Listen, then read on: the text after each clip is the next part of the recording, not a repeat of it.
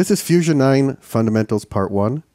My name is Ronnie Susan, and in this 5-class series, we're going to cover a lot of the basics at first, and then we'll sort of progress ourselves into more structured compositions. We will go over the user interface, channel mapping, merges, a little bit of animation, and a lot of roto-spline and mat controls, channel booleans and mapping, multi-point, masks, things like onion skinning, and we'll also cover some pretty cool stuff like paint and different types of roto techniques, because Fusion's roto is essentially the sum of many different tools.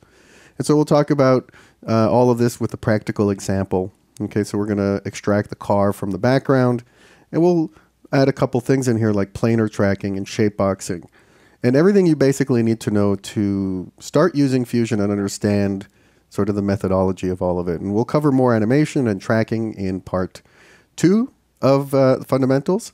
But I think this one is it's really important. Even if you know Fusion, I would definitely go through this one as well. So try to have a little bit of fun with it, and look out for the fundamentals part 2. Thanks.